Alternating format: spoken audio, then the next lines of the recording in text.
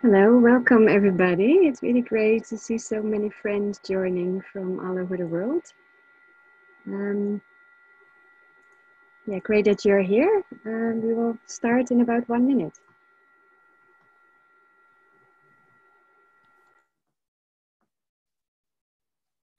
It's amazing seeing so many comments coming in from all over the world. We've got from the Netherlands, from India, from Ohio, Colorado, from South Africa.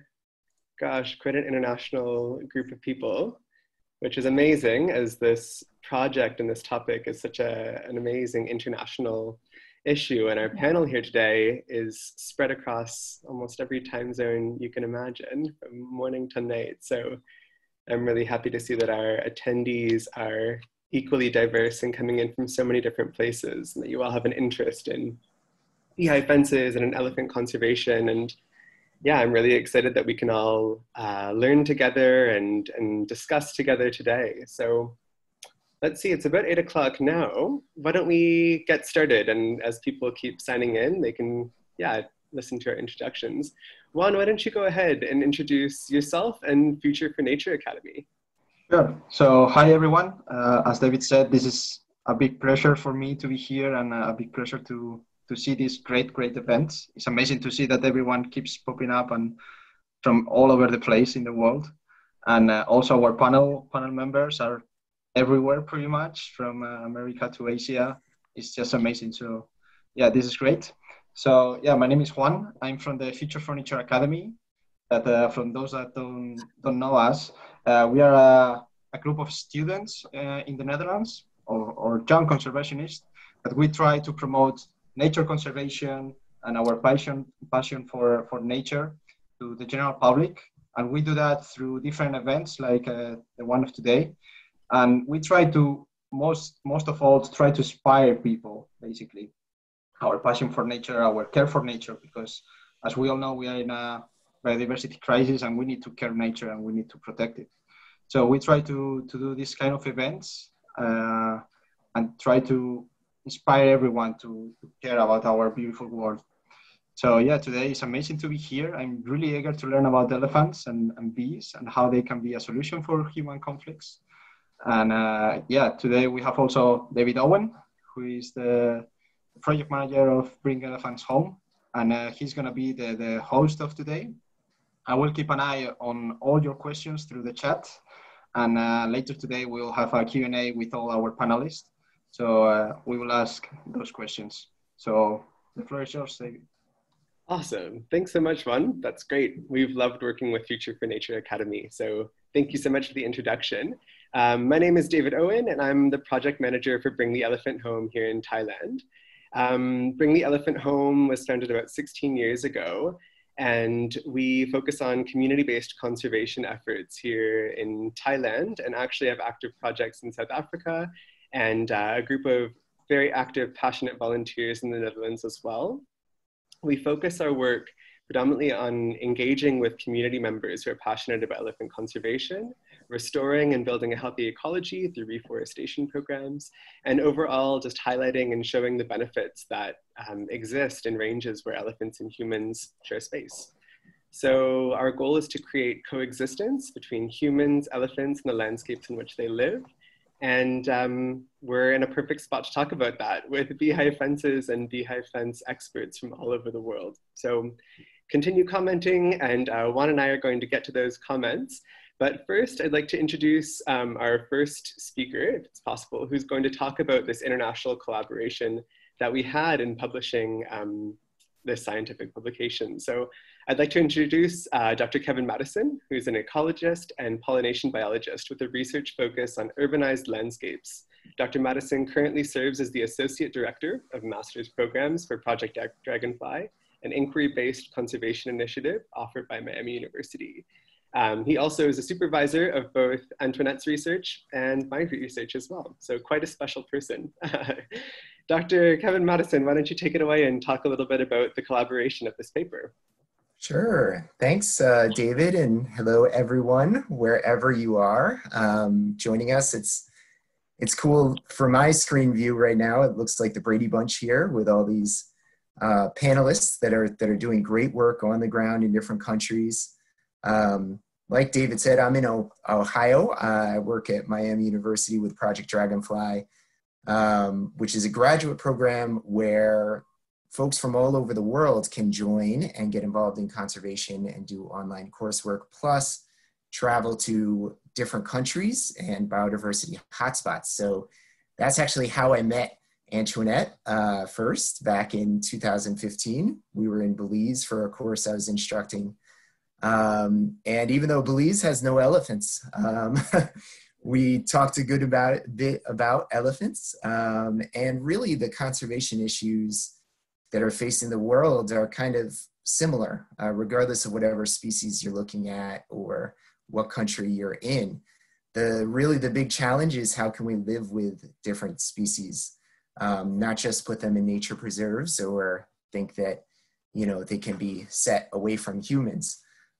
So I was really excited to hear about Antoinette's work in Thailand, where she had created a nonprofit and was working with elephants, and also, more importantly, working with people and trying to engage people in conservation.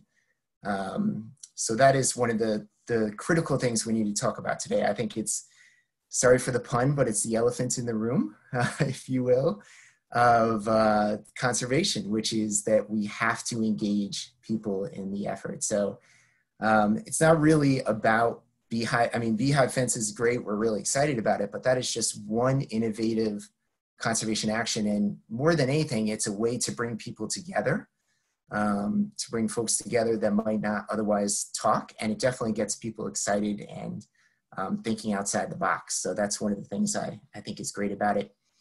I do think those of us that don't live in countries with elephants, maybe we just start to think about save the elephants, and that's kind of it.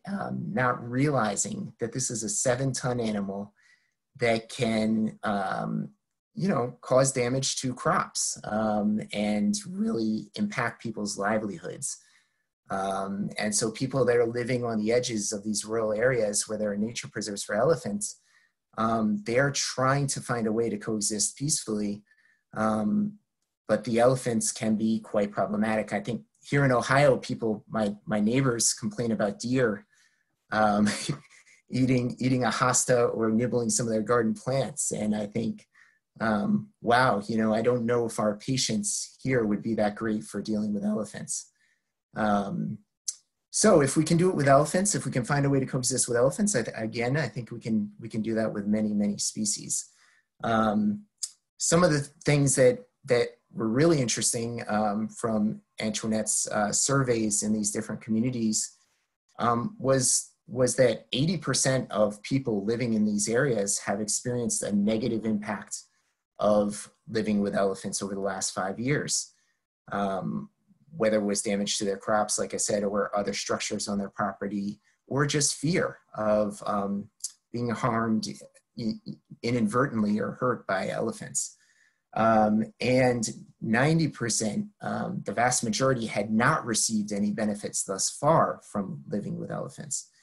So it's quite a challenge to reverse those trends. And that's really what we're trying to talk about today. So I'm really excited to hear what everyone has to say from different countries. I think in academia, we sometimes forget to do this kind of outreach. We just publish our paper and hope people read it. So for Antoinette and Future for Nature Academy and everyone that's organized this, I think it's fantastic to get the conversation going. And if you're joining us and you're an elephant expert already, I know we have quite a few people joining in who already do this as part of their work. So thank you so much for joining.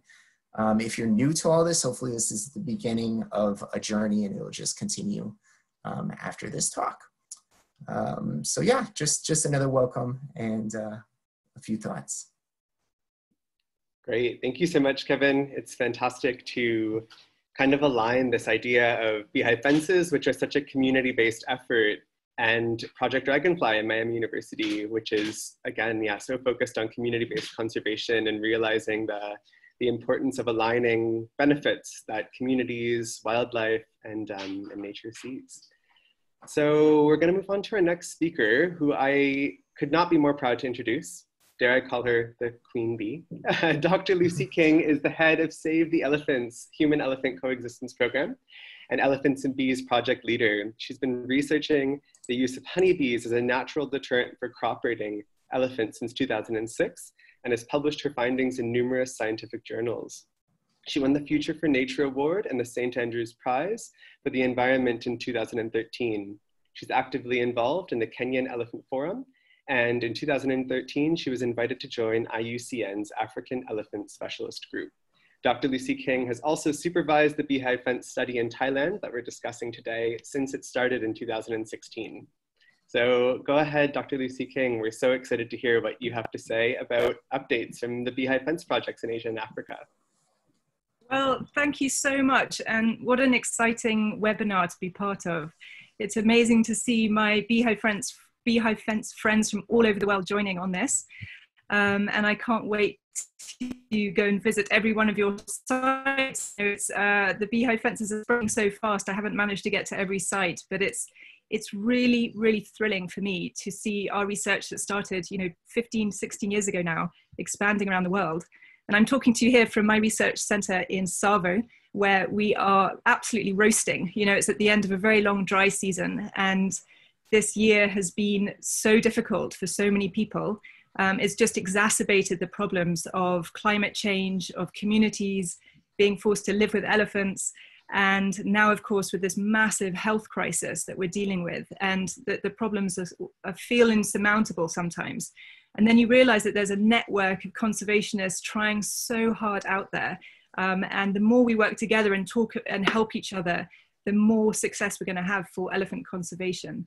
And it's so heartening to have groups like this who are interested in our kind of human-elephant coexistence work.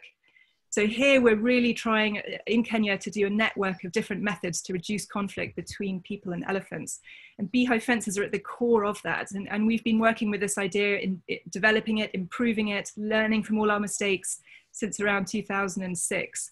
And it's really become quite an effective method for reducing conflict, not only because the bees scare away the elephants and it keeps the elephants out of the farms, but the pollination services are really boosting farm productivity. And the honey and beeswax are this wonderful extra addition that farmers can sell and make some small money just to help them with those tough times. And as we all know, bees are suffering hugely around the world as well. It's, I mean, the worst stories are from North America, but the rest of the planet is also really struggling with bees. Vegetation is being cut down as the climate dries up and changes, or erratic rainfall is happening. We're also seeing that impact. And I never knew from my work that I'd actually start to study the decline of honeybees in some of our areas as well. So this is a really sort of integrated project, that's a real conservation community-based project.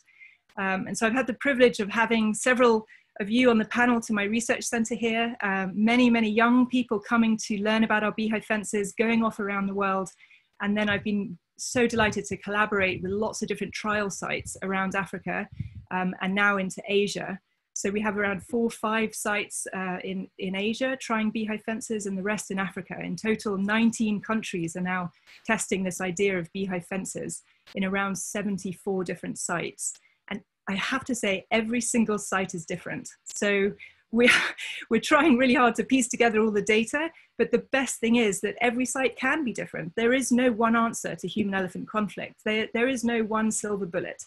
Beehive fences are a fabulous tool in the toolbox, but we have to look at this whole myriad, a suite of options of how to live with elephants. And that's what we're doing here in Savo, trying non-palatable crops, building watchtowers, testing all sorts of different olfactory and audible deterrents, a lot of education, women bioenterprise projects, trying to basically support people to live with elephants. And our friends in India, Dr. Prachi Mehta, she's doing amazing work out there. I can't wait to go and visit all her sites. She's got hundreds of beehives up now in amongst all her other projects. We have Kylie Butler, who helped us in Sri Lanka, which was so fantastic, and Robert and Michelle down in South Africa working with some of the Southern African projects.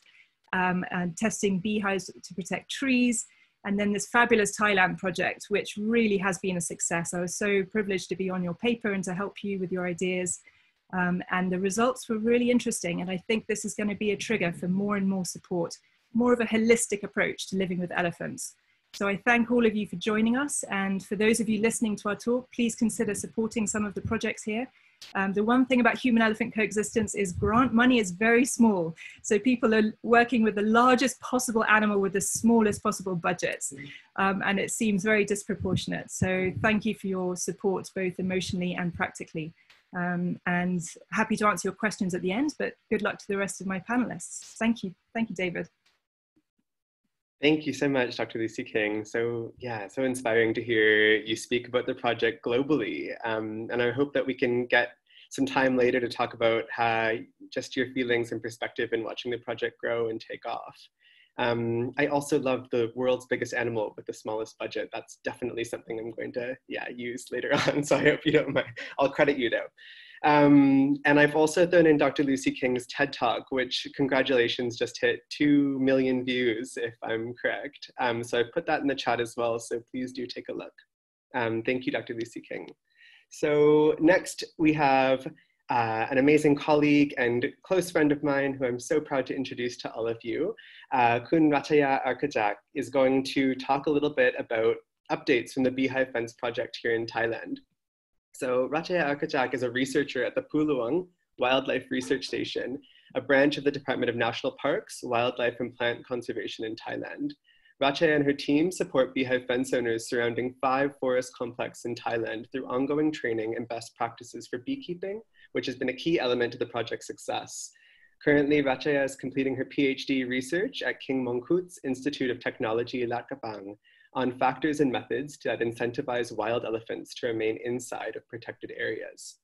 Welcome, Kun Rataya. Are you able to share your slides with us? She has a presentation to share with us that I think you'll all enjoy. Yeah, okay. Good evening from Thailand. I'm so exciting. And the first time to meet the family of Beehive Fence, and the first time for talk about Dr. Lucy King is a big queen about and inspiration me to about the elephant. Yeah, I show my presentation.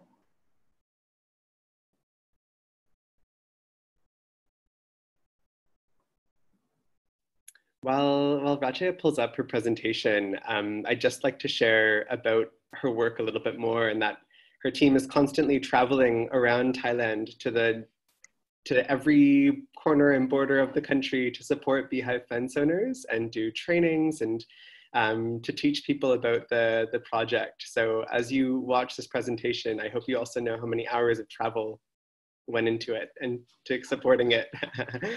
Go ahead, Rataya. Thank you. Okay, you saw my presentation? Yes, we can. Okay, I further on in the Thailand, the elephant is a big problem in Thailand. I think there's a big problem in all the world. Now this is Jantaburi Ganghang Mao. This is a Antoinette project and me and my team, Phuluang Wildlife Research Station. This is the big herd of the elephant that have many female elephant, but it's a big herd, and I think my duty, I protect the elephant, but in the real situation, I cannot protect elephant only. I must protect the human, but I find the solution for the human elephant coexist. This is the situation in Thailand. Human die and elephant die. I think there's a big solution, a big problem in Thailand. I think the main factor in Thailand is the food plant attractive outside elephant outside the protected area. The cassava, banana, and sugarcane. This is a big factor for Thailand. They come outside. But when we made the harmony solution, I think I find the many solutions. When we made a harmony solution, this is the Beehive and Dr. Lucy King. I think that this entrance for this problem, because I have a two duty to protect the human and protect the elephant. I think about 5 years ago, my work has a learning and studying about the elephant behavior. But what they eat, why they out, then how I do. I think when I made the solution, I think, oh, this is an entrance. Kenya to Thailand about 2012. In Thailand, I started this project about 5 years ago. First time I have a manual construction, Dr. Lucy King. I implement you set up about the beehive fence, how long, how distant about the beehive box. I set up about 7 nests beehive between beehive and dummy. But in Asian elephant, my elephant is a knock for find the real bee in the box. But when they know this empty box, they go inside the cornfield. I try to the solution for wow is Asian elephant. They can try to the entrance inside the farm the corn.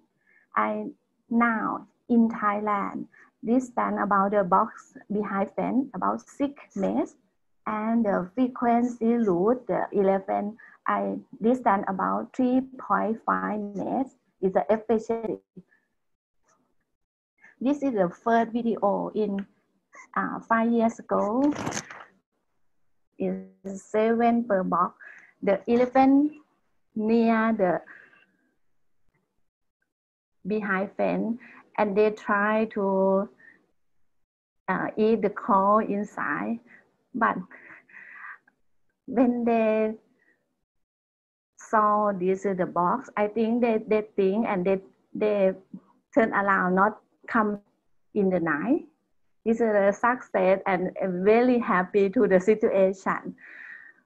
First time I have a 26 behind fence, but don't have not more for the cost in the farm call. And this is around the Thailand. I have many videos to the lesson learned for the behind fence interaction about elephant and behind fence. I think the successful about the behind fence and elephant interaction.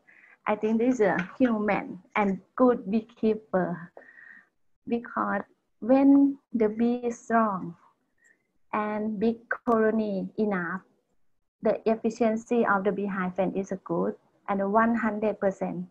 I think, because if the human don't choose this solution, not efficiency.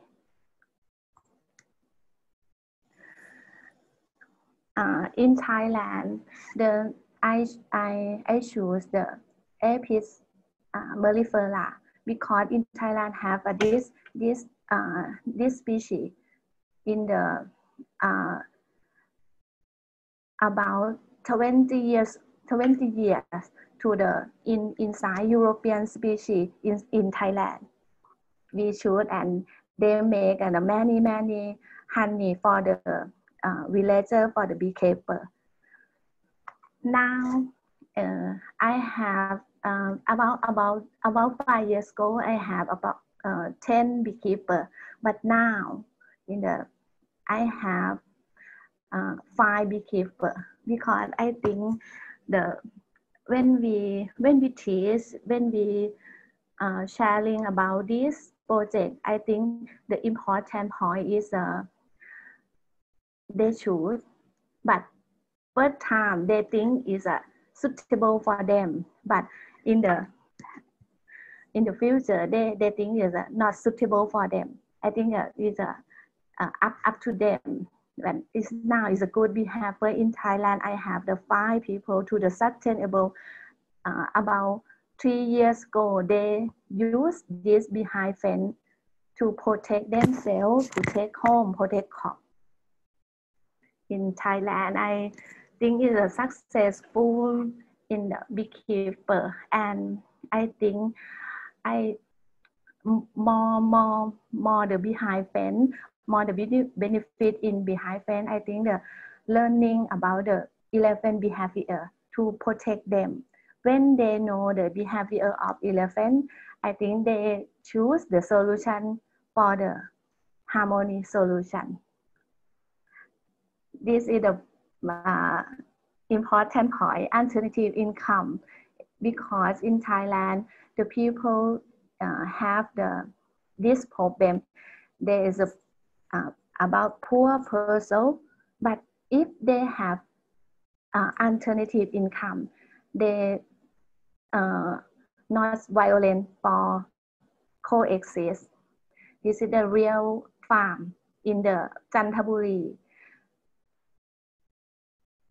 It's a one house and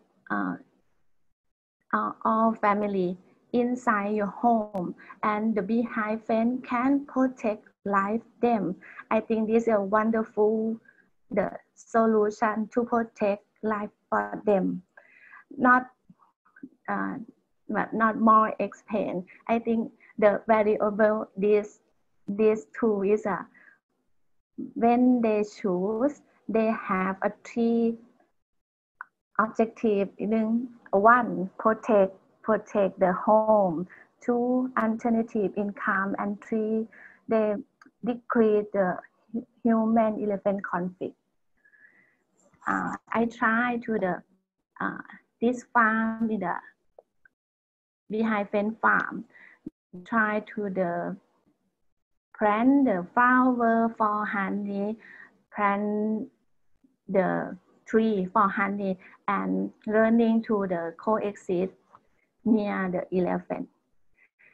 And now I try to spread this solution to everybody to integrated with the harmony solution and learning about behavior elephant. But I think because I think if they know the behavior, they can choose the solution. This is a dream, my dream. When they planting, this is a rice farm.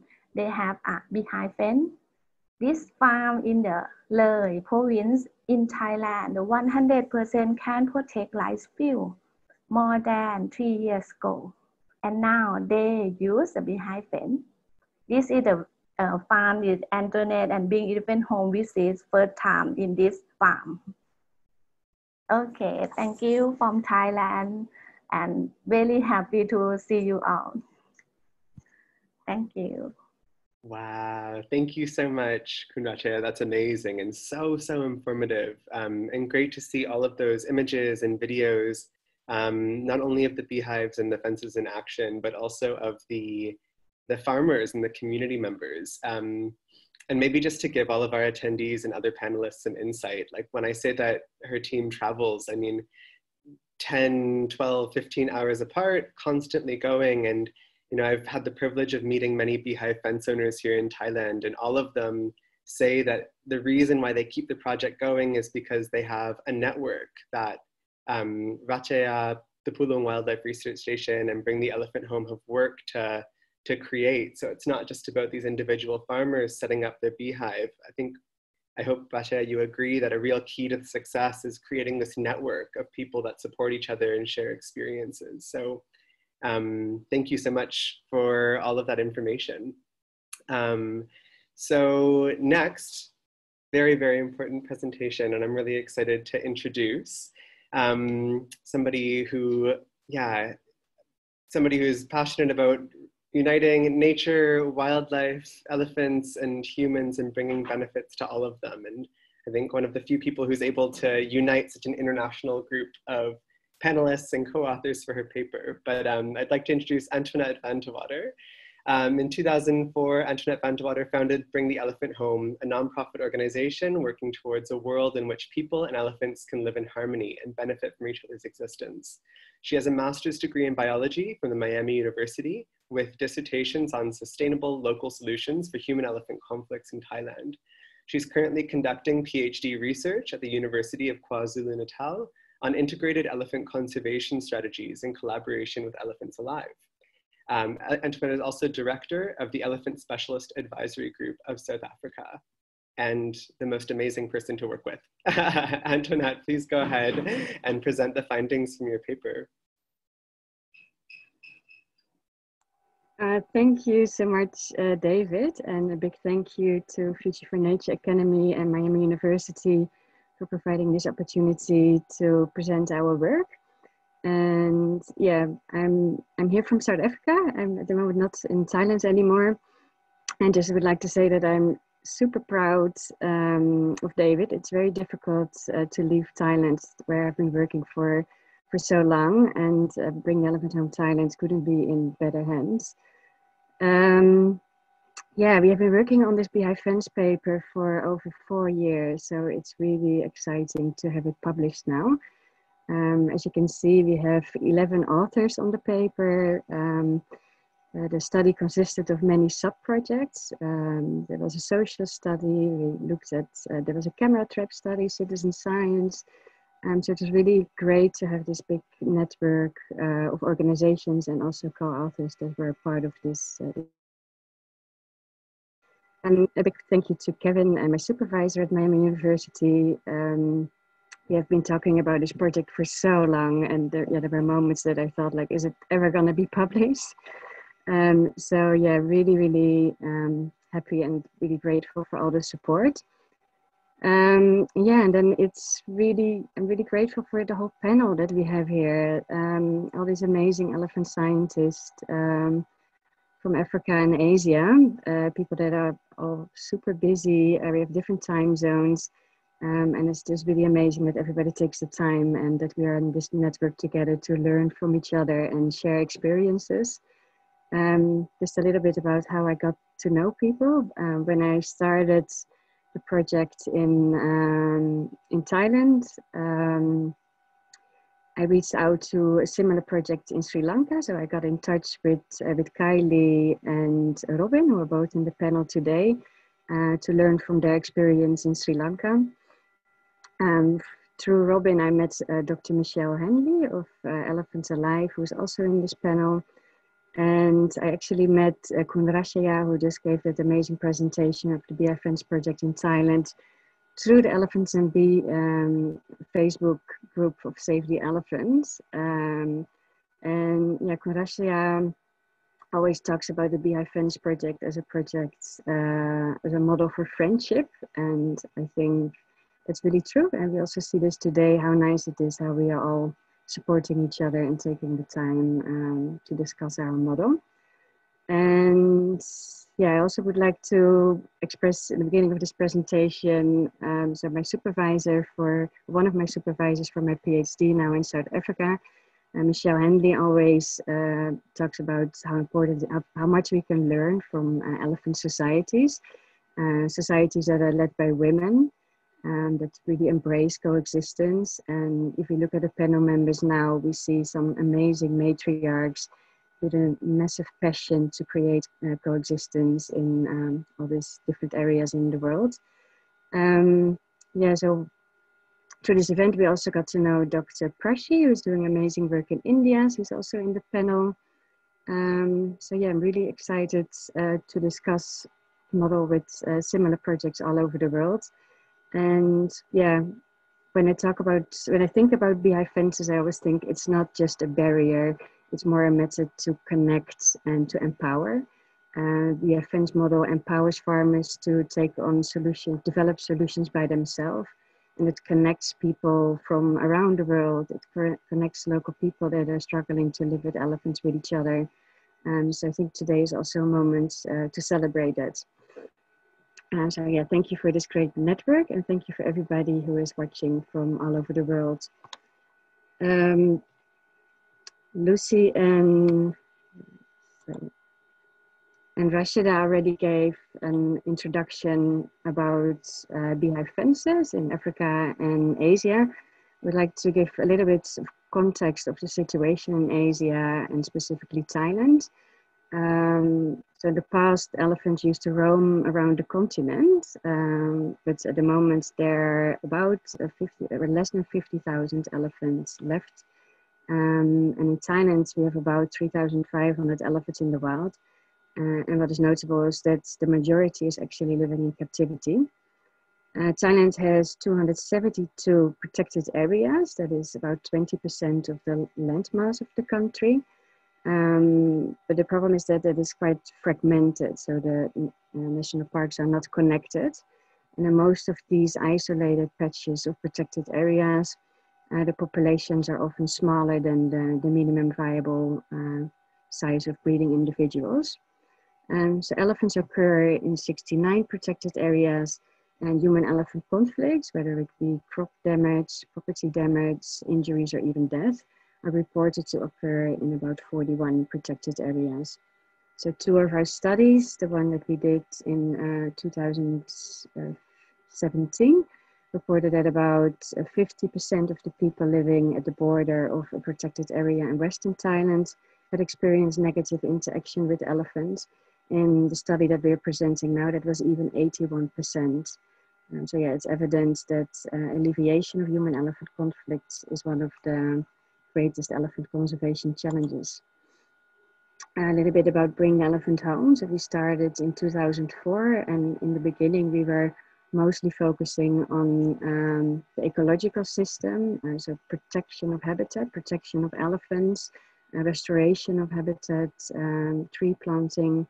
You could see ecological improvements, but if these projects are not really grounded in the local community, that makes the sustainability, sustainability of those projects at risk.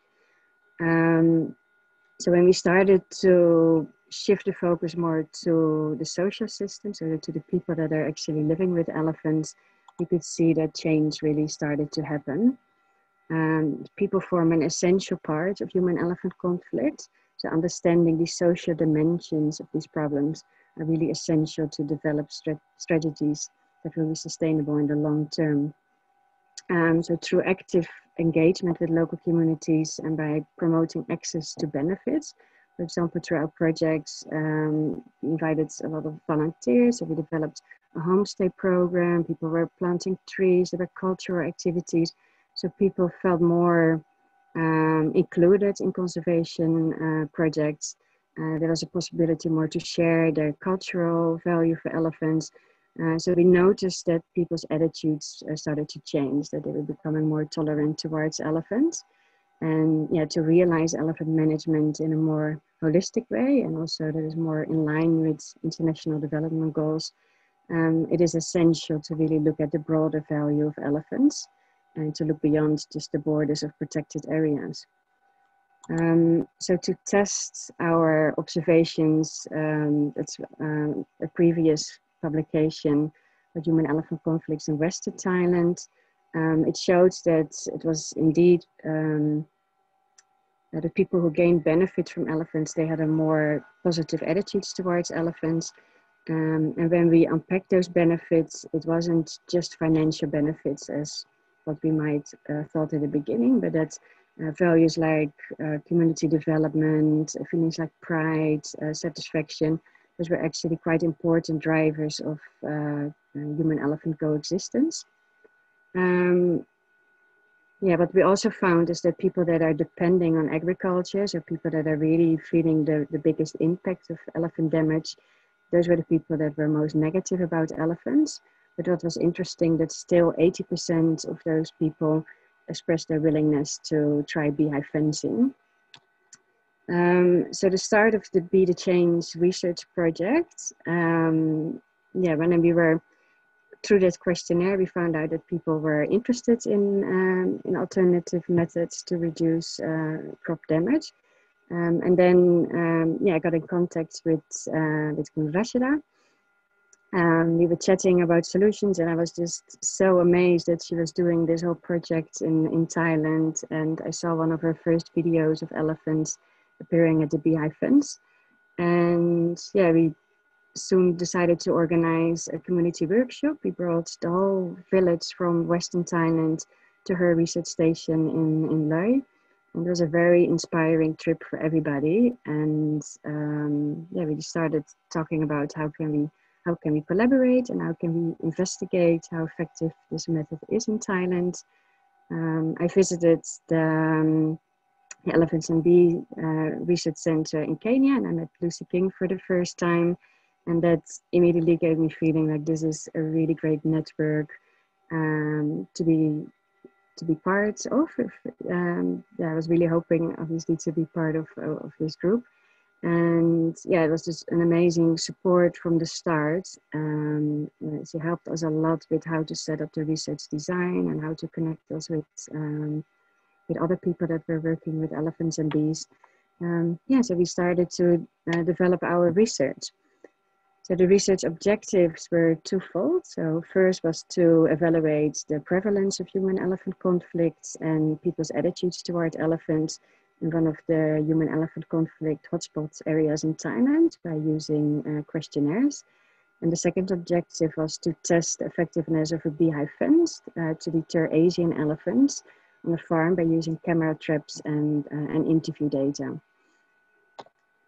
So a study site is in the eastern part of Thailand, in Chanthaburi province. You see at the blue pointer, that's the site of the beehive fence. The area is surrounded by protected areas with an increasing population of wild elephants. And that red area is the human-elephant hotspots area. The beehive fence is about 10 to 15 kilometers from the border of the protected area. And yeah, in 2012, it was studied that there are about 70, 80 elephants living permanently in the area between in the agriculture areas, so outside of the protected areas. So how does that look like? Well, I hope I can share the video from here. I'd study. So here you see the fence, the beehive fence surrounding the farm. There are water tanks inside. There are mango, jackfruit, banana plants. You see there people are growing cassava here. There are rubber trees here. There's a big palm oil field over here. And in the background, you see those protected areas where this is Khao Angurunai National Park, where about between 300 and 400 elephants are living. And here you see such a big herd of elephants that are roaming almost permanently outside of the protected area.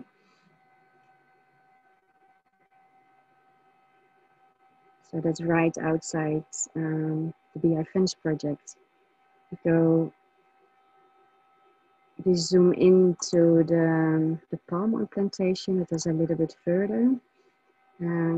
You see that this is obviously a human-dominated landscape. It's not like a protected Asian rainforest, obviously. But the landscape is quite diverse, and what's an important thing is that there's a lot of water in these landscapes, and especially in dry season, there might be a lack of water in protected areas because there's so much agricultural development.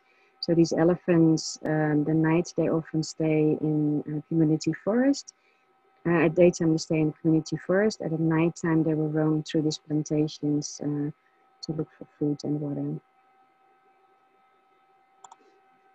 So to start investigating the impact of elephants on local people, we conducted about 300 community questionnaires in 4 villages in this area. We first looked into human-elephant conflicts. So about 80% of the participants stated that human-elephant conflicts are increasing in the area. 85% of people stated that they see or hear elephants at least once a week, about 51% daily. Then the methods to deter elephants, 44% use light, 36% use noise, 80% use fire, Electric fences are used by 21% of the people. Other types of fencing, 6%. Firecrackers, 6%. Gunshots, 3%. Or chasing elephants with vehicles, about 2%. Here are two examples of local developed elephant mitigation methods. As on the left is a firecracker, and on the right is a bottle fence, just to make a noise when elephants appear. 81% of the people has experienced a negative impact from elephants in the last 5 years. So this can be crop damage, injuries, also fear or stress. And 91% of these people that are living in this beautiful area with such magnificent elephant sightings, but they don't perceive any benefits from living with elephants. So because of that situation, only a small percentage, 70%, is able to continue their current farming practices. So 40% is considering to change the crop that elephants don't like. 60% need to find better methods to deter elephants, and 10% is thinking about selling their farm. Because of that, people don't find it important to investigate in elephant conservation, 66%.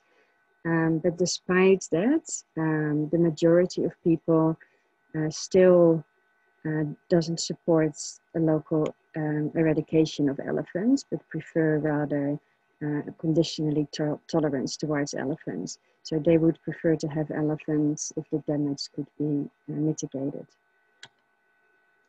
So then we move to the start of the Beehive Fence project. Rashaya and the Phuluang Wildlife Research team had been working hard by providing workshops and training. So the farmers that were used to work on agricultural land were trained to become beekeepers, and a beehive fence was installed around 0.4 hectare plot. 40 beehives were surrounding the farm, so using a 250-meter bamboo fence. The beehives are connected to ropes, and when elephants try to enter the property, the beehives start to swing, which causes the bees to make a noise and come out and deter the elephants. So some adjustments from the Beehive Fence manual that has been developed by Lucy King. So other than Africa, and to adjust to the smaller Asian elephants, we reduced the distance between the beehives. Some places 6 meters, but where we know that elephants are breaking through, or what's like really on their route, it can even be less. We didn't use dummy hives like what Rashaya already explained. And we used the Apis mellifera bee species, so the Italian bee species that has been used for about 70 years in Thailand, and is a preferred bee species because of a higher honey production, and they have a less tendency to swarm, so they will stick to the hive even if there's some disturbance. But still, both the native Asian bees and the Italian bees are not as aggressive as the African bee species. And that's the biggest challenge to make this method successful in Asia. The Phuluang team developed a trigger mechanism. You see it here on the picture. So when the elephant pushes the ropes, it opens the hive. Crop raiding normally occurs during nights when the bees are normally inactive. But by opening the hive, that activates the bees and increases the effectiveness of the beehive fence. So along the beehive fence, we installed camera traps. We had 12 camera traps installed, and using camera traps is a suitable technique because we can capture fence breaks, but we can also observe the behavior of the elephants as a reaction to the bees. And we could identify group size, sex, and other factors that might influence the likelihood of fence breaking. So we captured videos for 17 months, and after cleaning the data, we had 108 video clips of elephants interacting with the beehive fence. That was a lot of data, and I don't know how many times I went through all these videos, and yeah, it was just very difficult to do that with a small group. And I gave a lecture through the Future for Nature Academy. Yeah, I presented the first results and discussed it with a few people. Like, it's still quite difficult to really be sure about what this all meant. And they suggested to start a citizen science project. So we collaborated on an international citizen science project, and we used the platform Zooniverse. So we uploaded all the videos to the Zooniverse platform, and then the Future for Nature Academy hosted 2 events at Utrecht and Wageningen University in the Netherlands. And together we recruited 44 citizen scientists. We developed a field guide and a tutorial. And together with this team from all over the world, they classified more than 800. Well, they contributed at 800 classifications. So each video was about 8 classifications. So in Zooniverse, people would classify the number of elephants that appear in the video, whether or not the elephant crossed the fence, their level of confidence of the classifier, and the behavior that they could observe that could indicate a level of attentiveness or alarm. For example, elephants closing their eyes, spreading the ears, or having their tail in the air, a slow retreat. So this is the first video of our research project. It's also quite disappointing to see this, but yeah, we see 6 elephants going through the fence, but you can see like the tail is in the air. They're quite stressed. You see them fleeing out of the property, so they were inside and then moving outside, and then at that time we still had quite a big distance between the hives. The trigger mechanism wasn't installed yet, and the bee population per hive was also still growing. So it really takes time to really develop a strong population and to make sure that the deterrence effect is effective enough. So this is 2 months later. We see the bull approaching the beehive fence during quite a dark night. You see him interrupting the activities. Like, it's highly likely that if the fence wasn't there, that he would enter the property. You see him inspecting and spreading the ears, investigating what is going on, ear flapping. Let's try to consider the options, and in the end, you see that he slowly retreats. Another video. This is almost a full moon night. You see the same thing. The elephant is spreading the ears, listening, observing. We had a lot of videos that elephants were pushing the fence and trying to see what happens. You see the elephants getting close to the fence and slowly retreating. Well, we had over 100 videos like this. And so in total we observed 155 elephants, and of those 155 individual elephants, we had 18 elephants crossing the fence. So for the individual elephants, this is about 88% effective. If we look in terms of the elephant groups, there were 28 elephant groups identified, and of those groups, 10 crossed the fence. So that's 64% effective.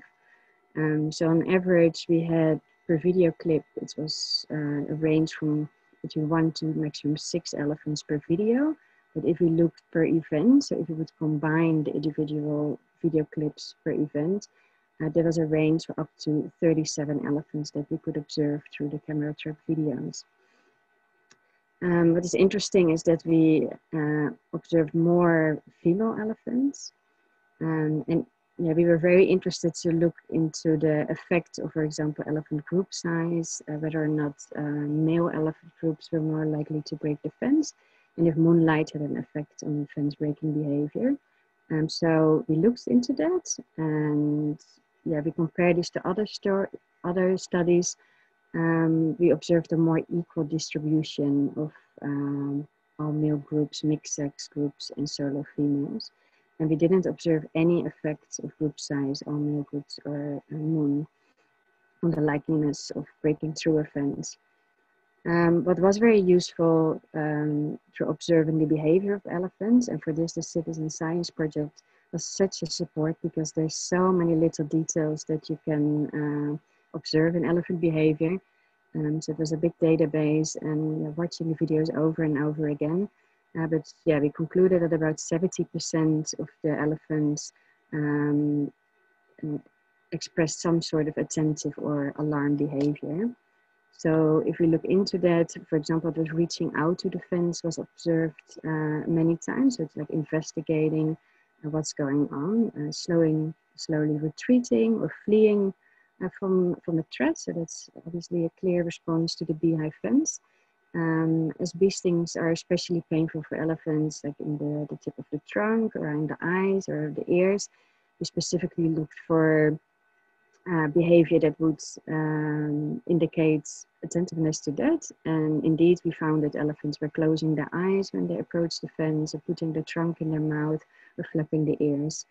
In contrast to studies in Africa, only 1% of the elephants showed head shaking behavior. So that's a difference in response between African and Asian elephants. We checked if elephants would habituate to the beehive fence, even though this was just a 17-month study. But this table shows the start of the project. So that was the 1st of August. And then the number of days that the fence has been implemented. And we saw that, so this is the effectiveness. So here we see like 100% effective. And over time, we did a regression analysis, and we showed that the deterrence rate remained constant.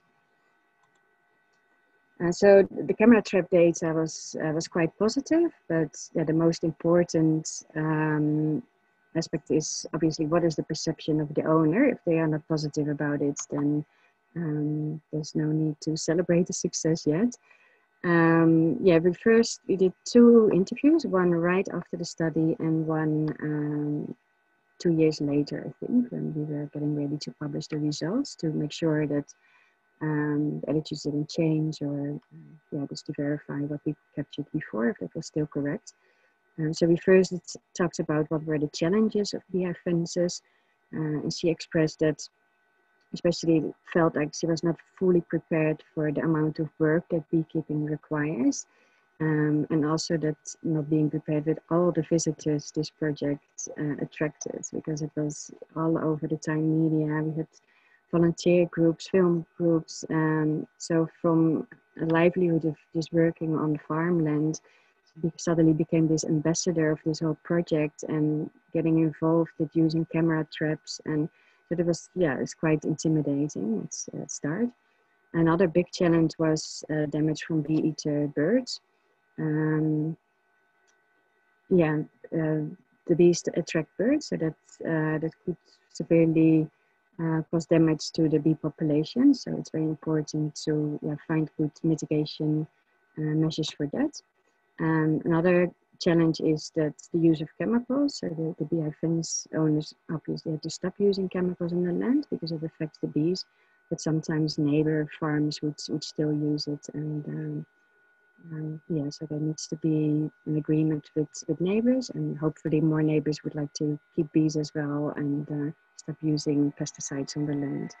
A social issue, what we have to be very mindful about is that there could be jealousy if one farmer gets a lot of support. What about the neighbors? We need to be careful that we don't affect social cohesion in villages. So I think it's important if people really own the Beehive Fence project, that it's their own honey production, their own responsibility to manage it, and that more people will have access, maybe through a microloan system or things like that, that it's accessible for more farmers. Then the benefits. So after she learned to understand the bees better, she said that she preferred beekeeping compared to agricultural work. According to her, she perceives the beehive fence as a very effective method Could you please sorry for that. As a very effective method to deter elephants. Before the beehive fence was installed, she said that human-elephant conflicts were occurring almost every night, and after the beehive fence, it was only once or twice per month. And then the benefits from the sales of honey and raising bee queens and beehives was quite substantial. Through the duration of the study, she had a harvest of 250 kilograms of honey. And then there were additional scales of pride and skill development, different benefits, pride, skill development, and monetary benefits from hosting all these visitors. Yeah, because they had to stop using pesticides, she felt that she was more connected with nature, working with the bees. And she experienced feelings of well-being by helping other people in human-elephant conflict areas and by being able to care for her family. So if we look at the effectiveness of beehive fences, we often immediately hear that percentage of how effective it is, and it's 60%. But yeah, in our idea, these additional benefits are much more important. Through the project, people develop new skills. It really contributes to human well-being, which affects their tolerance towards elephants. It provides more equality. It contributes to sustainable communities. And through the use of bees and this living in harmony philosophy, it contributes to life on land. And what is also clear from this presentation, this webinar today, is that this partnership is really important for different organizations working on human-elephant conflicts, but definitely also for people that are living with elephants. So in summary, both the questionnaire and the interviews confirmed that human-elephant conflicts are widespread and increasing in this region, and it highlighted the need for more sustainable and integrated solutions that not only reduce damage from elephants, but also increase the value of elephants for local people. Well, about 64% of elephant groups and 88% of individual elephants were effectively deterred in this case. The owner reported reduction in damage, but also additional benefits. It's an empowering method that provides opportunities for education, strengthening awareness and cooperation. So why beehive fences are not the solution? There's a limitation in our study. It was only 17 months. It was just one farm with a very dedicated beekeeper. It's not always feasible in other areas. We didn't have a control plot because it was established a control plot in the beginning, but it was very difficult to refrain people from using other mitigation methods. But in the end, we decided to use the interview data. It requires substantial financial resources, labor. It required problem-solving skills.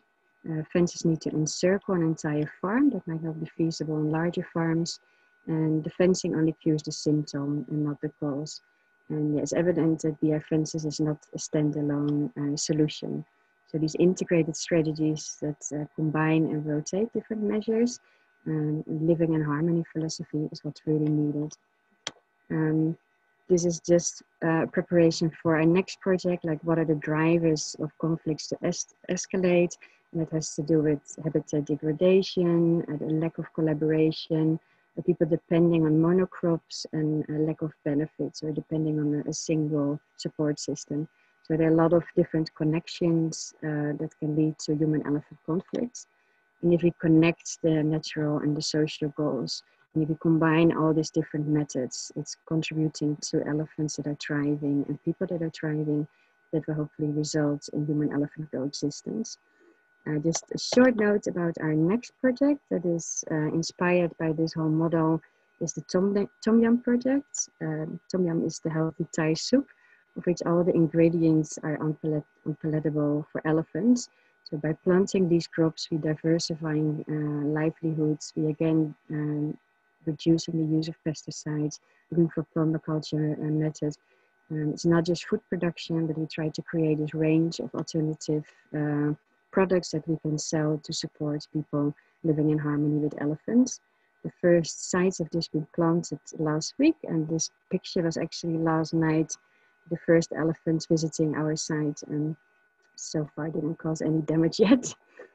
And yeah, so this was the presentation about our Be the Change project. We're really excited about moving forward, combining the Tom Yum project with Be the Change and using bees in this system as well, and perhaps looking at spicy beehive fences.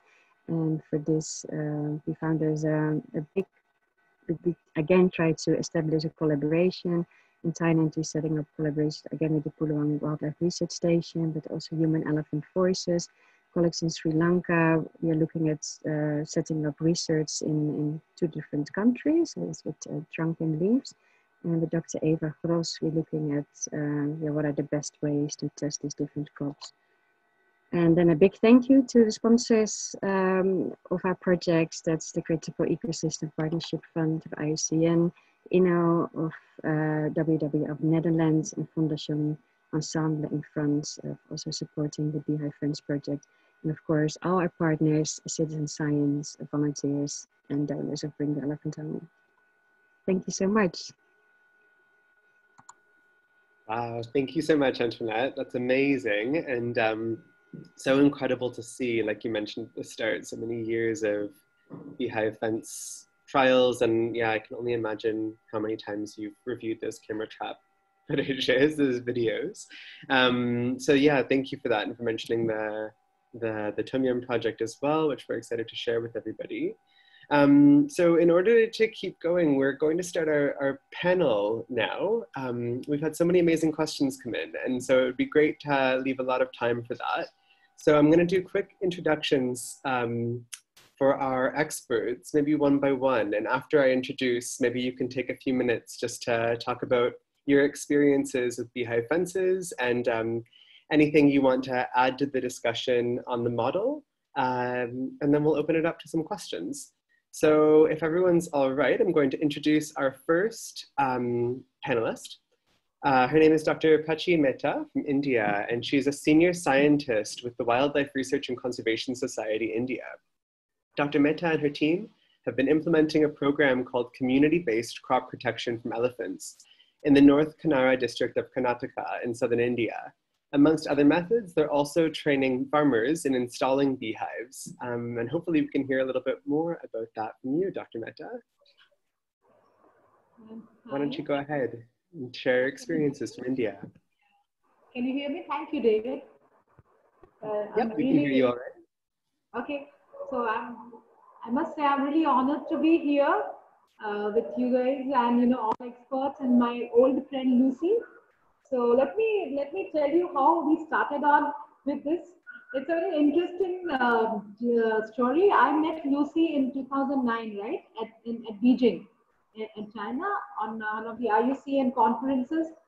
And she very enthusiastically came and told me, Prachi, you must try this. You can imagine Lucy with her enthusiasm and with her bees and it's, so she said, this is what we are trying and I think you should try this back in India.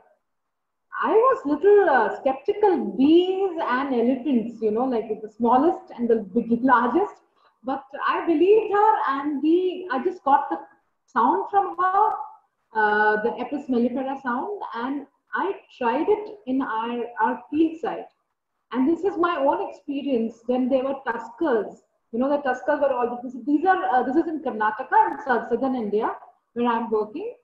And these are all paddy fields, rice fields. So the elephants were right there feeding on the rice crop, and we broadcasted the call of the bees, which Lucy had given me. And the tuskers immediately, there were 2 of them, and they had raised trunks and their ears flapped. It was about 50 meters distance. They heard the sound and immediately they retreated. And you wouldn't believe, the farmers were jubilant. We were surprised, and that's how our story began. And then this experiment started. We started working with this sounds, the call first, and for a year or 2, we got very good success. And the farmers were asking for the the call all the time, that we want the recording so that we could use this. And then, as Lucy had suggested, that we actually try out with the beehive fences. And we started with the beehive fences. we tried with the KTBH the way Lucy had told us to, and then later on we have now shifted to log hives to keep the cost of the fences low, because otherwise, you know, in this area experiences very high rainfall. So we have an extremely dedicated team in the field. Ravi Yellapur is already in the audience, and Amir Khan, and we have an excellent field team. So they have been going, convincing the farmers, and we are putting up the log hive fences, and that has actually benefited most of our farmers. Like, we have put them in the entry points. So we have enclaves, you know, where we have elephants coming, and there they have a proper a point where the elephants will enter. That's where we have put up the fences, and very happy to let you know that the elephants have stopped coming from there. So for whatever reason, now see, we haven't deployed camera traps. We will be doing it now, but the elephants have kept away from these areas, and the farmers have been nicely harvesting honey, and they've been earning a handsome income of about, say, $300, which is a very good sum for them. So as of now, we have about 100 beehives, beehive fences ready, and as the season progresses, we'll have more. So I'm looking forward to it, and I think thanks to you guys and to Lucy, who inspired us with her pioneering work, and her team. So this is our story from India. Thank you so much for that, Dr. Mehta. That's amazing and such an inspiring story. I was really amazed I'll post the link in the chat, but to an article written in The Guardian last month that profiled the success story about the Beehive Fence project in India on World Elephant Day. So congratulations and thank you for sharing. I'll go on and introduce our next panelists. From Elephants Alive, we have two representatives. First is Dr. Michelle Henley, who has a PhD in elephant ecology and has studied elephants for 25 years. She has published numerous scientific papers and book chapters as well as in popular press. She's the CEO, co-founder, and principal researcher at Elephants Alive, a director of the Elephants Specialist Advisory Group of South Africa, Elephants for Africa, and an invited member of the African Elephant Specialist Group of the IUCN. Dr. Michelle Henley is also a qualified teacher. She's passionate about conservation and has received a number of conservation awards. And on top of all of those really inspiring roles, she also expresses her passion for elephants in her art. Amazing she has time for it. That's incredible. Also with Dr. Michelle Henley is Robin Cook, who is the Big Tree Projects Manager at Elephants Alive in South Africa, where his research focuses on the dynamics surrounding elephant impact on big tree species across the greater Kruger National Park. Robin has authored and co-authored numerous scientific and popular articles related to elephant bee research, and is currently pursuing a PhD in elephant ecology through the University of Witwatersrand in Johannesburg. Welcome, Dr. Michelle Henley and Robin Cook. Why don't you join us and share a little bit about your experiences with the Beehive Fence model? Thank you. It's so lovely to be sharing this afternoon with you. I'll just give a really brief background on the different way in which we've started using bees.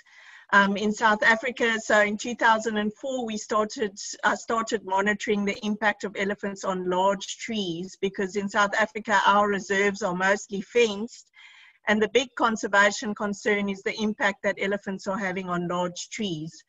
And it's a real burning concern. I mean, that was one of the reasons why elephants were culled in South Africa. People were of the opinion that you can protect large trees by killing elephants. And then in 2015, I collaborated with Dr. Lucy King, and we decided to test whether we can use bees to protect large trees. And we got a really shining student, Robin Cook, who spearheaded that study for his master's degree. And I'm going to leave Robin to tell you a bit about the detail of what we found and the results that we've got, which is really promising. But it's very exciting to know that, you know, we started out in these these enclosed reserves in South Africa to try and foster peaceful coexistence with people, because it was a mild form of conflict, how people were worried about large trees being destroyed by elephants.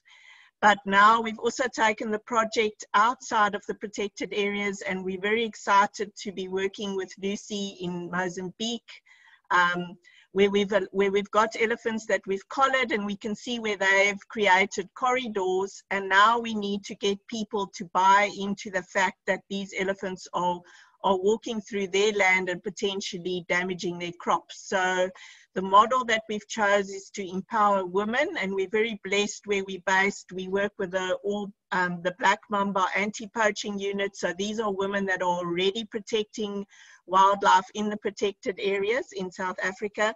And we're going to use bees outside of the protected areas to upskill these women and to give them various skills, and let them spread the message and use them as ambassadors for when we go into Mozambique. So the South African project is becoming a proof of concept for what we're actually trying in Mozambique, where we want to teach people to live in harmony with elephants, but particularly in elephant corridors. So I'm going to let Robin tell you about the wonderful results that he found since he started studying the interaction between elephants, big trees, and bees from 2015. Thanks, Michelle, and hi there to everyone. And just to say what an honor it is to be on this panel with all of you. Some of you I've met, some of you I would love to meet in the future. And just to let you know about our project here in the Greater Kruger National Park. So it's quite different to the farm setup where, as Michelle says, it's a worry over big trees being pushed down from elephants. And so we're looking at the marula tree species here, which is a keystone species and has economic, ecological, and cultural significance. And so what we do is hang beehives in the tree itself. So they hung from the primary branches of a tree, and they're about 2 meters above the ground. And so it's at that sort of eye height level when an elephant's going to come and impact a tree, it's going to bump into a beehive in the process. And so this study's been running for almost 5 years now. In November, we celebrate our 5-year anniversary. And so we're now starting to see the long-term data coming out of the study. And what we've found is after the 4-year study in November last year of our control trees, so these are trees that have no beehives in them, 82% of them have been impacted since the study begun, of which 22% of those trees are dead. Now, looking at the beehive site, 10% have been impacted since the study began, of which 4% of them are dead. So in this area we're working in, we've had the marula trees are declining at about 8.8% of their population per year, and beehives in that site have brought it down to 1.2%. So it's very exciting for us to see that we are now giving landowners or reserve managers a new tool that they can use to protect certain iconic tree species across the area. And we've then introduced honey production as well. So a landowner can protect their trees and also look into natural bushveld honey from the Kruger National Park as well.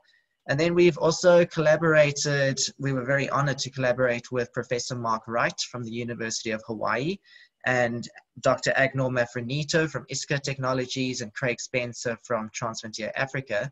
And they've taken this another step further and looked at bee pheromones, so the actual attack pheromones that bees give off when they are disturbed. And so us as beekeepers, if you disturb a beehive, you know the smell straight away. So they synthetically produced it, and we then tested it at waterholes here in the Kruger National Park region. And what we found is sites, especially close to where our actual beehive site is, we were able to deter elephants up to 82% from going to a waterhole. So they get to that smelling substance and they stop, and they would go right around to the other side and drink there. They were not happy, but it was a very, how would you describe it? It's not an aggressive response, which is exactly what we're looking for. It's a mild response. And so they're just not happy. They move away because, as Mark rightly puts it, you don't want 6 tons of angry beasts running through the bush because they smelt something they don't like. So it's very exciting that we're able to take part in these initiatives and see how bee biology can be used.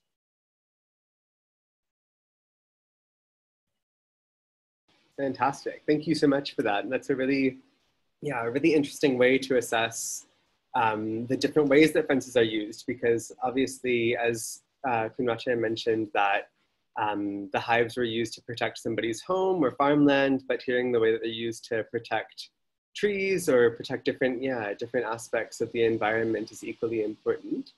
We're going to move on to our next speaker, who's going to tell us a little bit about beehive fences and the trials in Sri Lanka. So Kylie Butler has studied both Asian and African elephants in several range countries throughout her career. She was a Master of Environment and Research intern with Save the Elephants in Kenya before conducting her Master of Philosophy Research in Sri Lanka at the University of Newcastle's School of Environmental and Life Sciences. The link to her complete master thesis, Behavior Incorporating Patterns of Asian Elephants, Can Beehive Fences Help Mitigate Human-Elephant Conflict in Sri Lanka, will be posted in the chat here. So Kylie Butler, if you can go ahead and share a little bit about your experiences from Sri Lanka, and I'll go ahead and share your research with everybody. Welcome. Oh, thank you. Yeah, hello to everyone, and thank you for inviting me to be a part of this panel. So I'll just talk very briefly about the project in Sri Lanka. As David mentioned, I worked on that project as part of my Masters of Philosophy with Lucy King from Save the Elephants, and also Robin Cook came in as one of our project leaders, and I was back in Melbourne writing up.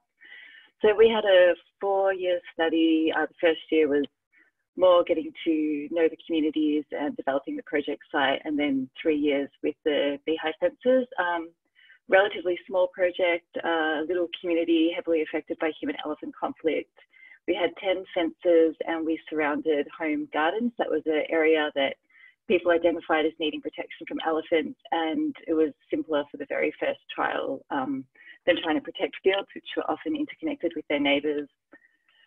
We had some quite encouraging results from the project. There was significantly less elephant entries into the homes that were protected by the beehive fences, and this deterrent effect seemed to increase with hive occupations. But there were also a number of challenges at the site, and the main one for us, probably the two main challenges for us, were the bees themselves. So beekeeping was quite difficult in the area. We had a lot of bees absconding, and we really struggled with natural hive occupation. So we ended up needing to source a lot of bees from Colombo or Kandy, and this added a considerable expense to the beehive fences.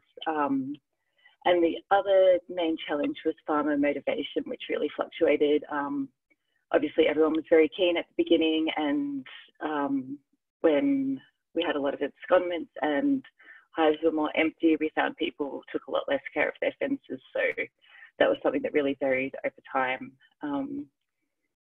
So yeah, that's a little summary of it, and happy to answer any questions later if anyone has any. Fantastic, thank you so much, and congratulations on submitting the thesis. It was amazing to read and learn about. Thank you so much. So now that we've introduced and heard a little bit from all of our panelists and experts, we're going to open it up to a question and answer portion. So we've had some amazing questions so far put into the Zoom webinar, but if you have any others, please do send now.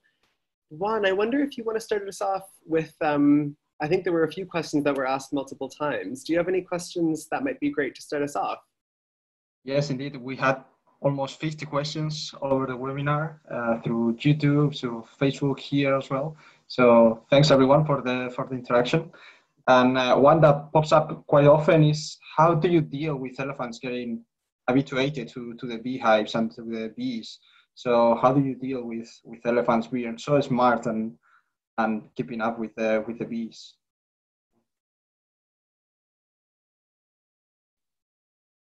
Maybe for this, just, yeah, please, anybody on any of our experts joining us, please just jump in and share your experiences, because yeah, from African and Asian range countries, we'll have quite a variety of answers. So please go ahead. Sure. Maybe I could say a little bit about that. I think really the key reason why this does work is that elephants don't habituate to being stung by bees. It is particularly painful, and unbelievably, they can be stung through their skin. It's probably not through the thick body of their skin, but it's around the watery area maybe on the thin skin of the ears. And these African bees release a pheromone when they do sting that Robin discussed, and the other bees come and swarm the same site. So, it's not really one bee sting that these elephants are scared of, it's many hundreds of stings. And these elephants, as you know, they never forget. So they only need to be stung a few times for them to remember that that smell and that sound is very negative, and they don't want to be stung, they don't want their calves to be stung. So it creates this really perfect circle of negative conditioning. And this is what is different about the beehive fence, which is a kind of live, active fence. It's very different to a kind of more static scare factor that might be a jolt or a sound that they worry about. But this actually does hurt. But I think it hurts ethically. This is a natural interaction between two species. It's not a human influenced pain. So we felt comfortable about that pain level. And as far as we can tell, they only really get stung once or twice and they never come back. So we're relying very much on that, not being habituated to this particular pain.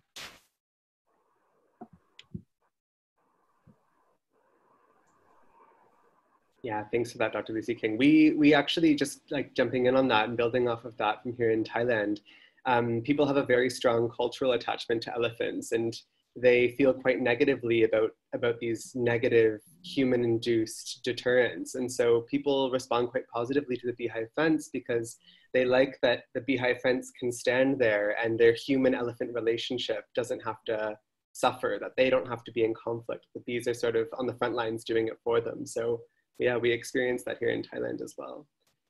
Does anybody else want to discuss their experiences with habituation before we carry on to the next question? If not, Juan, go ahead and throw another one our way. Well, a bit in relation with this one, it's about the differences of the species of bees used in Africa or in Asia, because apparently the African bees are really aggressive and they can be really harmful for the elephants, while Asian bees are more mild. And there was also a girl from Sumatra saying that the Sumatra bees are really like pets, so you can even touch them and nothing happens. So yeah, which are your differences and how do you choose the bee species for each of the places?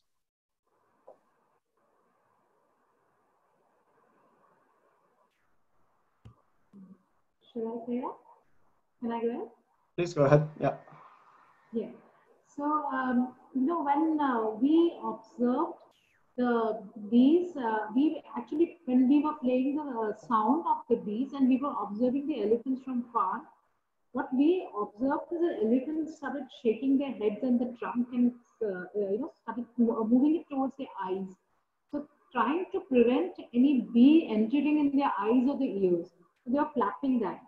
So whether it's a very aggressive bee or not, it is a bee after all for an elephant.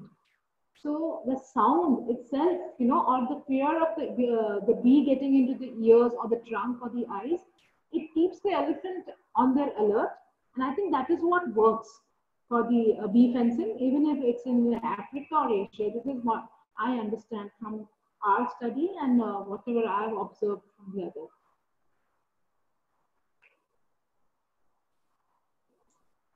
Yeah, thank you so much, Dr. Pachimeta. I mean, the fact that, like you mentioned, it's an elephant and a bee. I think that's a very good way to describe it, just as you did. I mean, choosing the bee species. Does anybody else? I know a few of our panelists have experience in working with several species of bees in different Asian and African landscapes. Do you have any?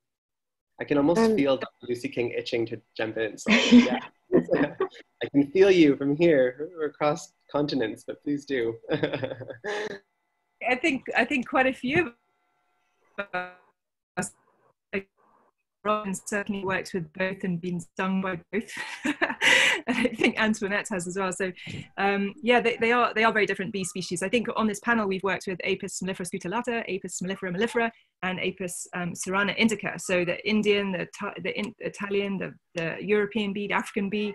So there's all sorts of bees being tested. They all do have slight differences. Here, in Africa, they really are very aggressive, very, very protective of their honey stores. And it's mostly because of the extreme dry seasons where they lose their honey. So they are so protective of that last vital storage unit. And we see the bees are slightly less aggressive where there's a lot of flower resources and a lot of natural water. So it's often, area specific as well. And again, there is no standard situation across all our sites. You know, even within Kenya, we have aggressive areas of bees and less aggressive. So I think it's, you know, every site, if you want to try this in your study site, you have to really do your own experiment. You know, what are your bees behaving like in your area? How do your elephants respond to that? Are your elephants even aware of bees in your study area? So I'd encourage everyone to do their own research if you want to think if this could work in your area. And we'd love to help you if you want to do your own study. We're all still learning on this.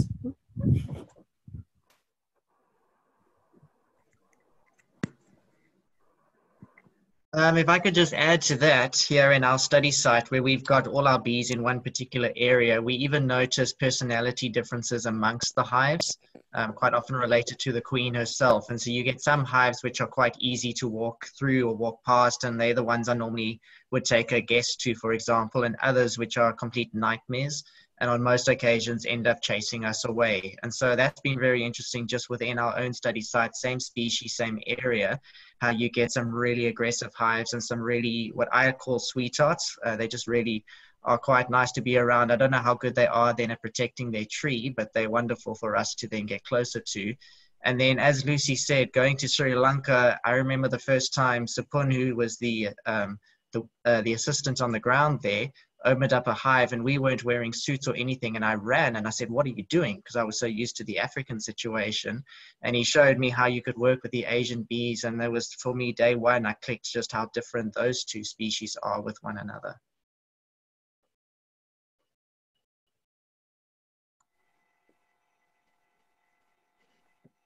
Can I add something to that? Yeah, I think it's very clear that that it's much more challenging to make this method successful in Asia, because the bee species available there are just much less aggressive. Our Beehive Fence project decided to go for the Italian bee species, and it might also not be feasible in every area. It was through Miami University. It was a big ethical clearance, and to go to that whole process, like, can you bring that bee species to that area? Because the bees have been used for such a long time and are really quite common and widespread in those regions. But that makes a difference already if you compare it to the native species. But it might not be possible in every area. And then, also the Phuluang Wildlife Research Station and also the beekeepers were really engaged in making those bee populations thriving. It's quite a large area. We were planting a lot of flowers and really taking good care that the bee populations could grow. So it doesn't mean by establishing a fence that it will immediately be a similar result. It requires a lot of adaptation and learning and getting to know the bees and the environment. So that's also a very interesting learning experience of adapting and improving. I'll jump in as well. Just to give the context of bees, you know, there's 20,000 species of bee in the world. And so often when they talk about bees, and certainly honeybees, they're just talking about a few species that are mostly native to Eurasia. So it is definitely important to consider, are the honeybees native in the region you're trying to introduce them? Or if they're not native, have they been naturalized, like is the case in Thailand, where the Italian honeybees have been used for quite some time. And therefore any sort of, you know, competition that could be happening with the native species of bees would presumably be less. But I think overall it's interesting to be, and a lot of bee biologists are starting to look at this because people are very concerned about honeybees declining due to colony collapse disorder and other things. So they want to promote honeybees, and certainly they produce honey, and we love that.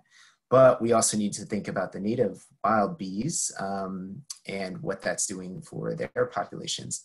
So there's quite a number of things. This will lead you down a bit of a rabbit hole of research, but there's a lot to be studied in regards to this. So.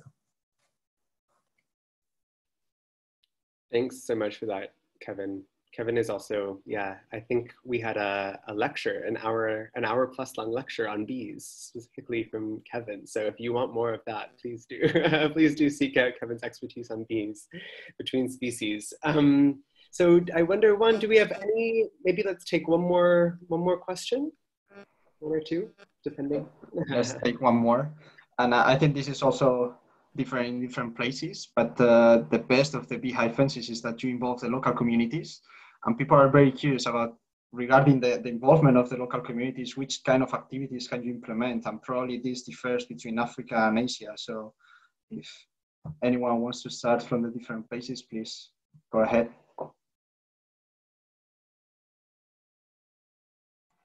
So let's start from Thailand. Yeah, so we've been working on different community-based projects for quite some time now. We started with our biggest project at that time was a reforestation project. So by organizing this tree planting event, people were growing seedlings, selling seedlings, and then during tree planting events, we got volunteers.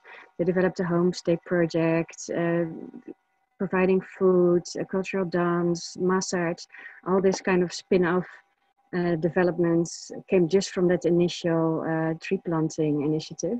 And yeah, with beehive fences, it's also amazing what comes out of it, because people just want to visit the area. And we often have it that people don't just come to see wild elephants, they want to see the beehive fence in action. And they want to do a honey tasting, and they want to learn how this works, and maybe see a camera trap video. So people get visitors, and from that they also start a kind of ecotourism development, and people can sell additional products. They have the honey products, but also like local crafts. So yeah, I always feel like once it is starting, there's a lot that can grow from there, that people can benefit in different ways.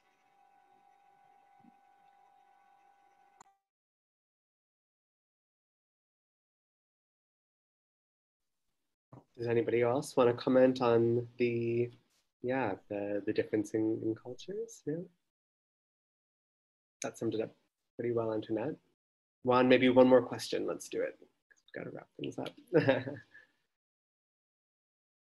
I know somebody was asking about, one of the very common questions was using the sound of bees and the pheromones of bees to deter elephants. And I know that, Robin, you mentioned that a little bit in the pheromone testing. And studies have been done on using the sound of bees to deter elephants as well. Does anybody want to address that from their personal experiences, pheromones and sound replay? Sure, yes. We actually started out this research just based on the sound deterrent to try and understand the behavioral reactions. We are actually testing a system of buzzbox have been designed by an organization called Wild Survivors, who've used our bee sound, and we're going to be testing this out. So I still think beehive fences are the ultimate solution, really, because they provide all these other benefits. But there are circumstances where the use of bee sounds could be very useful for places where you don't really want beehives, like schools or water tanks, or perhaps hotels where it's not necessarily appropriate to have live bees. But also we're going to be using them as we build beehive fences, and we're building hundreds of these now in many farms. It takes time for the bees to come. They're all, well, certainly on our project, they come naturally. They're natural swarms. We don't make bees in Africa. We can't post them through the box like you do in America. So we're waiting for wild swarms, and the beehives are empty for a few weeks or a few months. So we're going to be using buzz boxes as an intermediary to help keep the elephants away from empty beehives while we wait for the natural swarms to come in. We often build our beehive fences in the dry season because the farmers aren't as busy. But it isn't always the best season to get the bees. So we build them in the dry season, wait for the rains to come. And then in the meantime, we have to make sure the elephants stay away. So I think there's, like everything, there's always a use for these intermediary methods to keep elephants out, but rotating them, not relying on one method, but thinking sideways about all the different biology of both bees and elephants. And so the sound can be one of those. And this fantastic work that Robin and Michelle are doing with the pheromones as well. This is a really awesome way of understanding the natural world and using that in certain circumstances. Again, it's not going to be appropriate for thousands of farmers, but it could be really useful for certain specific sites. So I'm always a fan of listening to everything, every idea, every new idea. Never reject anything, because there's always a unique thing we can learn from it, and there's always a unique site that can use it. So we need lots of new young people coming along with more ideas, and the more we understand the animals first and the animal behavior, that's where we're going to find the solutions to this.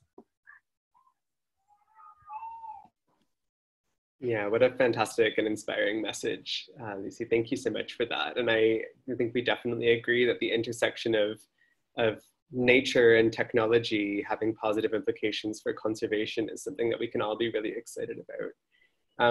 So I think that we're a little bit over on our time. So why don't we, Juan, why don't I throw it to you? Do you have any final comments from Future for Nature Academy about this project or experience and webinar?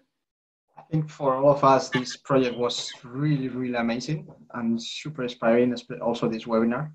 I think these kind of stories are the best stories that we can share with anyone and to inspire other people to care about nature. So this is really, really engaging and sparking the spirit of conservation. So this is amazing.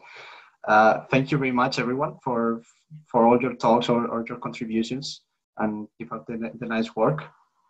And yeah, we hope that we can keep collaborating with everyone at some point with citizen science projects or with master's thesis, PhD thesis, because this is such a nice network of people and people caring about nature. I think this is really, really important. So for me, at least, I learned a lot during this webinar and reading the paper and everything. I have to confess that I'm more a bird guy. So for me, this was super inspiring. And yeah, I think from all Future for Nature Academy, we really want to keep working with you guys and keep spreading the word of conservation. So thanks a lot for all your work. Thanks so much, Juan. Yeah, that's a fantastic way to describe it. It's just making people feel passionate about nature in general is a great one. And I think the Beehive fence model is one that really brings people into thinking about wildlife and about nature and how we can coexist and create harmony. So Bring the Elephant Home also really wants to say thank you not only to Future for Nature Academy, but also to Miami University, the Phuluang Wildlife Research Station, Save the Elephants, Elephants and Bees Project, to Elephants Alive, the Wildlife Research and Conservation Society, and all of the speakers and panelists, and everyone who joined us today on Zoom or through the live stream for joining this webinar. Before we close out, we have a video we're going to try to play, which was filmed during the creation of a beehive fence in the Western Forest Complex in Kanchanaburi province here in Thailand. And thank you yet again to the Save the Elephants, Elephants and Bees project for supporting the build of that beehive fence. So I think Antoinette, if you can go ahead and try to play that. Let's see if it works.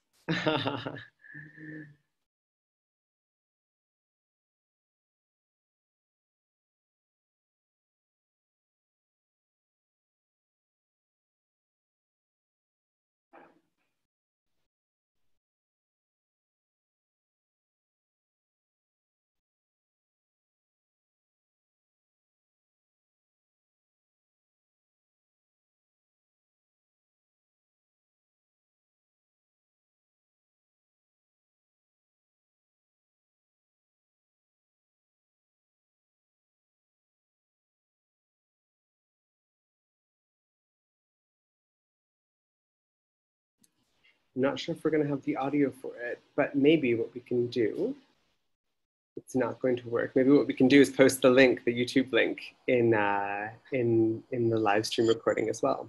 Or maybe we will have it. Let's see. Thailand's largest remaining populations of wild elephants. We frequently see here is elephants coming and eating through crops and causing severe economic losses to people in these communities. จริงๆแล้วการใช้รั้วรังผึ้งเนี่ยต้องเริ่มต้นอยู่ที่เรามี3วัตถุประสงค์วัตถุประสงค์แรกที่เราตั้งใจอยากให้มีเลยก็คือป้องกันชีวิตก็คือป้องกันพื้นที่เกษตรป้องกันที่อยู่อาศัยวัตถุประสงค์ที่2ก็คือถ้าชาวบ้านเลี้ยงผึ้งได้มันคือรายได้เสริมเราหวังว่าเมื่อช้างออกมาแล้วมาเจอพืชผักของเกษตรกรซึ่งเป็นรายได้หลักของเขาเราก็จะเกิดความขัดแย้งระหว่างคนกับช้างป่าเมื่อมีรายได้เสริมแล้ววัตถุประสงค์ที่3ก็คือลดข้อขัดแย้งระหว่างคนกับช้างป่าการเลี้ยงผึ้งของชุมชนเราเริ่มกันมา3 ปีจะเข้าปีที่4แล้วโดยที่ว่าเราได้รับความรู้จากศูนย์วิจัยผึ้งภูหลวงก็ให้ความรู้เราแล้วก็ได้รับงบประมาณสนับสนุนจากมูลนิธิพาช้างกลับบ้าน In a collaboration between the Phuluang Wildlife Research Station, Bring the Elephant Home, and the local community in Chang Sadao, we organized a beehive fence build here at the community tree nursery, where over 10,000 seedlings are produced every year for reforestation efforts in this area. We're really happy to see that this tree nursery, which was previously invaded and had some severe damage from the wild elephants, now has a beehive fence protecting it. Trees going around that will provide additional food and habitat roaming area for the elephants, provide a natural food source for the bees, and also will provide fruit and things that the community can collect and sell for additional income as well. Bring the Elephant Home is proud to contribute to and support different activities and human-elephant conflict mitigation methods that are sustainable, holistic, and mutually beneficial to wild elephants, local communities, and the environment in which they live.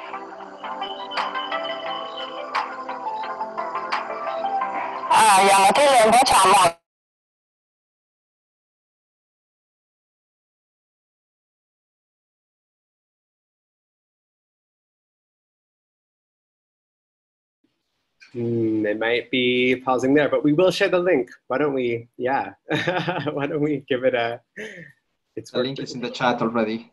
So okay, thank you so much, Juan. There we go. All right, if that's the case, then thank you so much to everybody who joined. This has been amazing to share all of this knowledge and experience, and hopefully we can keep the discussion going. And yeah, thank you so much for the collaboration and this amazing experience. Remember everyone that we will share the video of the webinar if you want to recheck it or other things. Fantastic. Thanks everyone. It's great seeing everyone, and thanks to all the attendees and participants. It's wonderful. Thanks so much everyone. What a fantastic chat, and looking forward to meeting you and seeing you all soon again. Yeah, thank you so much everybody. Like I feel really privileged yeah, that we have this whole panel session together and to share experiences, and looking forward to collaborate on more projects. Thank you so much for making the time. Thank you. Thank you. Thank you. Thank you. Good fun. Thank you.